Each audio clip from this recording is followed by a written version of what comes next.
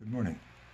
In today's meditation, Meister Eckhart is continuing his critique of what capitalism can do to our souls. And it's interesting how he writes about compassion. He says that, of course, compassion is an intuition and a feeling, but about our interconnectivity.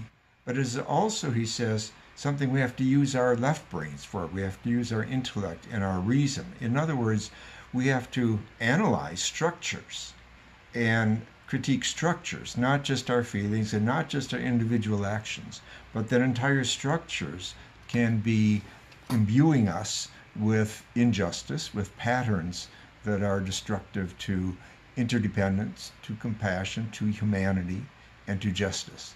And so he is really opening the door here for critical analysis and strategic analysis of how we go about creating a wiser economic system, one that is more in tune with our deepest values.